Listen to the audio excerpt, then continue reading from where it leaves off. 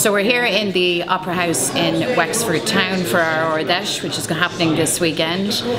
We've had a civic reception. We've been given such a warm welcome here, and the venue is absolutely spectacular. This is a jewel in the crown, not just of Wexford town, but for the island of Ireland.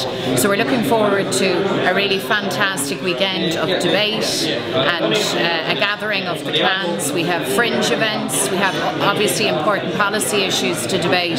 So the welcome is very warm here, and I want to encourage everybody to make your way to the Opera House in Wexford, join in the debate, attend the fringe events and enjoy everything that Wexford town has to offer.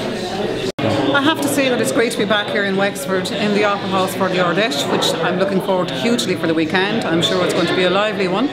We've already spent some hours this morning with fishermen in Kilmore Quay, where they were highlighting their absolutely heartbreaking conditions, that they're not even working at the moment because conditions are just not making it worth their while to go out. And this really is a problem that has to be tackled on a national and a European level, and we have to sort out their fishing quotas as well as a lot of other issues that they have going on. They're being criminalised, and so really even just to come down to Kilmore Quay and talk to those fishermen whose livelihoods are in so much danger of being finished completely as a tradition, it's just gone. So that in itself was a great start to the weekend, and I hope that we'll have many more events like that to cover over the weekend.